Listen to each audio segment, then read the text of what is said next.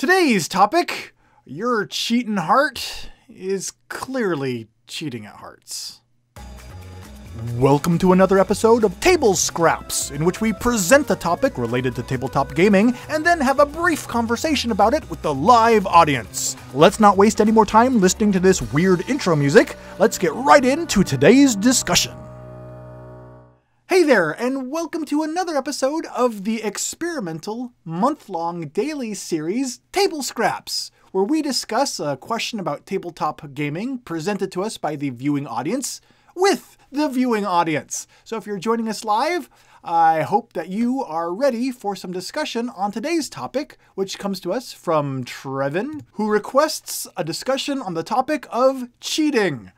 How often does it happen? And what do you do when it does happen? Is the cheater ever invited back? Do you ever cheat? Is it true that it's only cheating if you get caught? And Trevin says, I promise this is serious. Is it truth or myth that microwaving dice can turn them into cheating devices? If so, are people allowed to use their own dice, or must they use house dice? Should dice towers be allowed? Required? Trevin has so many questions. Let's get right into answering them. Well, Trevin, first of all, you may be surprised to know that as a self-proclaimed board game media personality, I have encountered cheating multiple times and have been the cause of it myself. So what does this mean? Am I evil? Well, probably, but no, that's not what I'm talking about when it comes to cheating. What I have found is that, especially when learning a game, inevitably there's going to come someone who 2/3 of the way through the game is going to stop and go, "Oh, I just realized that I've been cheating this entire time. I've been doing this rule wrong." And so it happens. So I see there as being two types of cheating. There's the accidental cheating, and then there is the intentional cheating. And of course, the severity of each one will of course depend on how it affects the game, but also of course the gaming environment. If it's a casual gaming environment and it happens, more likely than not, we all just try to backtrack as much as we can to undo that turn or series of turns. And if it's a casual environment too, it's usually just like, well, now we know for next time, and we have a house rule and there's an asterisk on the game. If it's more of an official tournament setting, though, of course, well, that's when cheating becomes very important, because in a tournament or contest setting, you want to make sure that everyone, of course, is playing by the same playbook. So, when cheating happens in that environment, then you absolutely want to bring it to the judges or your opponent's attention and take the appropriate action. Fortunately, I myself have never been in the situation yet where I have accidentally cheated in a tournament environment. But I have certainly accidentally cheated more than my fair share learning a game in a casual environment. Let's go to your other questions, though. Is it true that it's only cheating if you get caught? Well, no. I think if the person realizes they're cheating, as soon as they make that realization, whether it's intentional or accidental, as soon as they make that realization, it's cheating. And what they do about it at that point demonstrates their character. I don't personally understand cheating because it's not fun. I mean, even when I was younger, playing against my brother and sister, like Monopoly and stuff, you'd sneak money out of the bank and stuff. And, for the cheater, it's not even fun. A lot of people, I think, cheat because they think that losing isn't fun. And I wholeheartedly disagree. If you crash and burn at a game and lose and it generates a story to tell, sometimes losing a game can be more fun than winning it. It just depends on how you handle it, I guess. And I also wanted to address the question here of microwaving dice, if that can turn them into cheating devices. Well, maybe if they melt a little bit or such, and especially if the dice have like air bubbles inside of them, maybe that can cause them to shift and make the dice be off-centered. Maybe. However, I would think that microwaving dice would not give you the level of control that you would need to really create loaded dice. I mean, you'd have to, first of all, either do it a lot and ruin a lot of dice to become an expert at it, or you'd have to know what's inside the dice to know how you want to shift those air bubbles inside. Personally speaking, I don't know if people do it. If everyone has ever had an experience or seen a video or heard anything about microwaving dice to turn them into cheating devices or load the dice, let me know, because I personally have never encountered any such stories. But since it's related to microwaves, sure, why not? I would be interested in learning more, and so let me know in the comments below. And also, let me know in the comments right here in the live chat if you have a question or a comment related to this topic. We're going to start here with a comment by Toyota Wolf, who says, I have encountered cheating, quote unquote, due to rules being done wrong. Is that cheating? Sometimes I will also house rule something to cheat in order to stop getting railroaded by the game. We've encountered that too in my game group, Toyota, where the entire game group just realizes that they have been cheating because they've been doing a rule wrong. At that point, what we actually usually do is we say, okay, this game was unofficially house ruled. We've all been playing it wrong this way. Let's just continue the entire game playing it this wrong way, and the next game we'll play it the right way. And that way everybody still remains on the same level playing field. I'd be interested to know what others do in that same situation, because it's, by the nature of board gaming, and especially with some of these complex games that we can get into, it's definitely something that I know can happen, so it would be interesting to get multiple people's perspective on how they handle that. Let's continue on to Kabuki, who says, accidental cheating isn't actual cheating, I'd say. It's just someone goofing up. And I agree, mistakes can be made. I think if someone realizes that they are accidentally cheating, but then keeps their mouth shut and continues using that exploit to get ahead in the game, then I think they cross the line into cheating. I think a lot of cheating comes down to the realization that something is wrong. Christian mentions, I do refuse to play with players who cheated incidentally. Incidentally is a very interesting word there. Do you mean casually cheated, or do you mean accidentally cheated? I would welcome any clarification on that, because to me there is a subtle difference there. Again, it comes down to the realization of whether they're doing it. Whether they think, it is no big deal, I got an extra dollar bill out of that. It's not, who cares? Or if it's like, oh no, I've been taking an extra dollar bill this whole time, I'm sorry. To me there is a difference there. So I would love the clarification there, and to know which one each of you have experienced. Sasha mentions, we had some cheaters when I ran Lord of the Five Rings tournaments. As we got reports of them cheating, they all, for some reason, had to play each other all the time. Well, that is an elegant solution. Since they were annoying anyways, everyone was happy.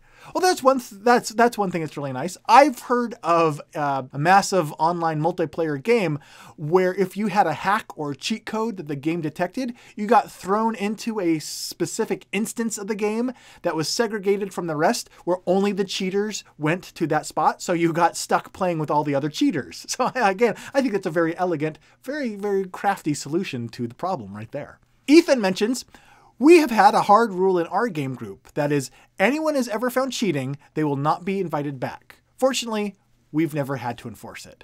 Then that is fortunate. I have never had to enforce such a rule in any of the gaming events that I've participated in.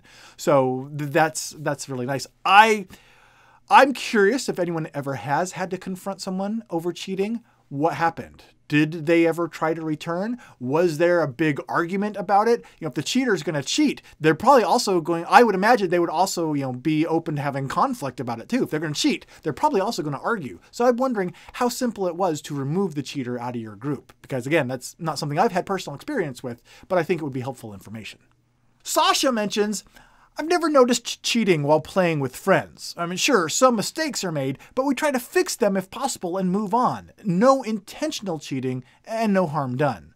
Well, that's really good. And actually, that kind of raises a question. I'm wondering then, what is the percentage? How frequently do we as gamers encounter cheating? Because the conversation is starting to make it seem like it is, fortunately, the minority. So if you have encountered cheating, let me know in the comments, either after the show or in the chat here. How often is it a problem? Because like I said, for me, unless it's something we're doing wrong, it's kind of a universal mistake type of cheat. I've never really encountered it, at least not that I've noticed. Let's continue on with Jonathan, who says, I have issues with accidental cheating and wouldn't even call it such. It's just learning the game. Absolutely agree. In my game group, we have a saying, the first game is always a learning game, so we know we're going to make mistakes. And going into it with that attitude, I think really helps. Jonathan continues, though, saying purposeful cheating is just annoying, and I don't like playing with people who do that. There's enough to keep up with in a game without having to watch your every move as well. It's nice when you reach that level of trust with a group where you don't have to babysit each of their turns. You know, especially when you're learning a game, everyone seems to be kind of watching everyone else's turns to make sure that everyone's doing the turns right and, you know, while we're learning the flow. But when you get to the point where you learn the game, where you don't have to babysit everybody's turn, and you can just play with the confidence that everyone's going to do their turns correctly, that's really refreshing when you're playing the game. Also, when you reach that level of trust where you know you don't have to watch everybody's turn because they're not going to be cheating, that's extra refreshing because it allows you to really just immerse yourself in the game experience and not have to worry about all of the maintenance and the bookkeeping that's going on around you. So that's really something I know that myself and the others I play with really appreciate when we can hit that point with each other. Furcurdo joins us to say, my brother usually cheats because he finds it fun to do it. Not to win, but for the thrill of doing it. He also finds it fun to get caught. That's so frustrating, and I'm sorry for that. I have, oh man, growing up, some circle of friends, like in grade school and middle school and stuff, there were a circle of friends where there were a few people that kind of had that mentality. They just wanted to see the game burn and be disruptive. There was a role-playing game that we used to play, and, you know, pen, paper, and dice and everything. And one of the players' characters, no matter what new scenario we were doing or what characters we rolled up, the very first thing that that character would do would be to try to secretly steal the equipment off the other players. Every single time. And it became a little bit of an annoyance. It was something that, as you know, the fellow game players, we had to figure out how to mitigate and prevent and get past. And it did disrupt the flow of the game. So for Kurdo, I can totally understand the frustration in trying to play with someone who is just there to cause that sort of chaos and play against the game in that way. So hopefully we've been able to find a new play group where that's no longer an issue, because boy howdy, that would be really irritating. Let's go to an interesting question by Jonathan, who says, for a sidebar, is it cheating in a co-op if everyone agrees and alters a rule just to get past an annoyance and or make the experience more enjoyable? That is a very good question. On the one hand, you could see it as just being a house rule that everyone agrees to, because that's what house rules are. But on the other side, it's a co-op, so you do have this additional player who is taking part in the game, but doesn't have a voice. And that is the game itself. The game has its rules that it was written by, so if the game's rules aren't going to be able to change itself, it doesn't really have a say in the matter. And so in a way, everyone's teaming up against the game, and the game is a player in that aspect. So I'm torn. I don't know. House rule or cheating? I'm not sure. I think in the best case scenario, I would consider it a house rule that, while okay, cheapens the win. So that's how I would put it. Curious to know what everyone else thinks on that, because that's a very fascinating little aspect of co-ops to think about. Okay, let's go to Failroad Express, who says, what if you realize that you've been playing the game wrong and correcting it mid-game would be unfair? That happens more often than I like to admit. And I think I mentioned already in the episode that in the cases where that has happened with my own game group, what we usually do is, it depends how far into the game we are. Well, if we're less than just a few turns in, we usually restart. If we're more than just a couple turns in and the game is progressing pretty well, we usually kind of keep that as the house rule for that game. We play it broken, but it allows us to play it consistently for that game, and then the next time we know better and we play it that way. That's the approach we take, Failroad. So I hope that helps. Trevin mentions a little more about the microwaving dice issue. The urban legend goes that microwaving a die for short bursts will affect the plastic to make it heavy on the down-faced side, loading it for the up-face, but no visual difference. You know, this just may require an experiment. As you all know, I have a microwave and I'm looking for things to do with it, like talk about it for some reason, apparently. So this just actually may need to be a little video, perhaps a proponent video. Do an actual Mythbusters type experiment about it. I'm going to add that to the list of potential videos to do because I'm curious about it too. Christian mentions a clarification on his earlier comment. By incidental, he meant on purpose. Okay, yes. On purpose cheating, I would totally agree. Guys, out of there. If you're going to cheat, you're a jerk and you're just disrupting the game for everybody. So yeah, I'm totally on board with that approach, Christian. And I hope the majority of the board gaming hobbyist public would be feeling the same way. We're going to wrap up with kind of a follow-up comment about the co-op situation from Action Troll, who says, here's an example. An example of co-op cheating in our house. 2-player pandemic, each player gets 2 powers. And there you go. That's, see, I wouldn't consider that cheating. I would consider that to be like a variant, you know, a house rule variant, because it's not just one person doing it, and you're playing a co-op game and everyone agrees to it, and you're playing it consistently that way. The question, to be fair, the question does remain, does that cheapen the win if you beat the game? Well, I'm going to leave that up to your own personal experience, because I think that is something that only the person playing the game in that instance really has the authority to answer for themselves. So the one thing I can answer, though, is that we are out of time for this episode. So if you have more ideas or comments or suggestions on the topic of cheating in games, whether intentional or accidental, let me know in the comments below or over on our Facebook or Twitter pages, where you're welcome to continue the conversation on this and other board gaming topics there as well. And before we go, I just want to remind everybody that this episode that you're watching right now with your little peepers was made possible by the peeps over at our Pod Pledge fundraiser page. Thank you so much for your support. That's what's keeping episodes like this rolling along. And in the meantime, we will be rolling along to the next episode. And until that episode, I've been Chaz Marler, who, along with the YouTube live streaming chat, have been serving up some table scraps. Talk to you again soon.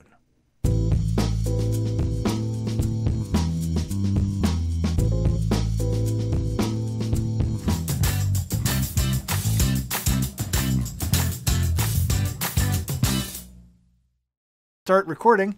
Recording the content always works good for working on a video. Hey! Scrolling upwards into the future of the chat window with the live viewing audience. So there's kind of that twist. I'm going to just start that over because I don't know where I'm going with that. You may be surprised to know that as a board game, I'm not a board game. What's the word I'm looking for there? I just had it. When you're doing it, bad. Okay, we'll say bad.